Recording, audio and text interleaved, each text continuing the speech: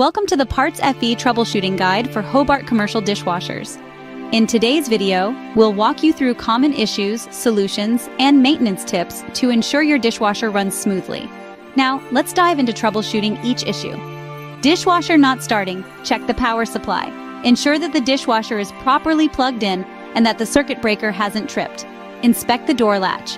Make sure the door latch is fully engaged. A malfunctioning latch can prevent the machine from starting. Examine the control panel. Look for any error codes displayed on the control panel.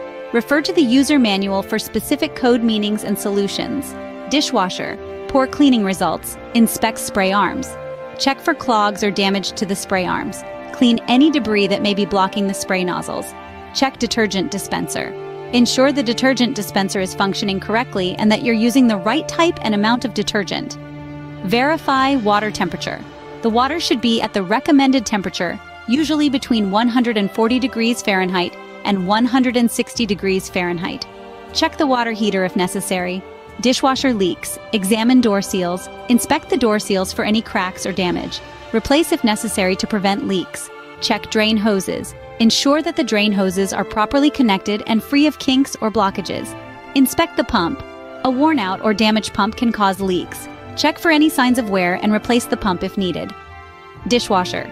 Unusual noises. Check spray arms. Ensure that the spray arms are properly installed and not obstructed. A loose or damaged spray arm can cause noises. Inspect the pump.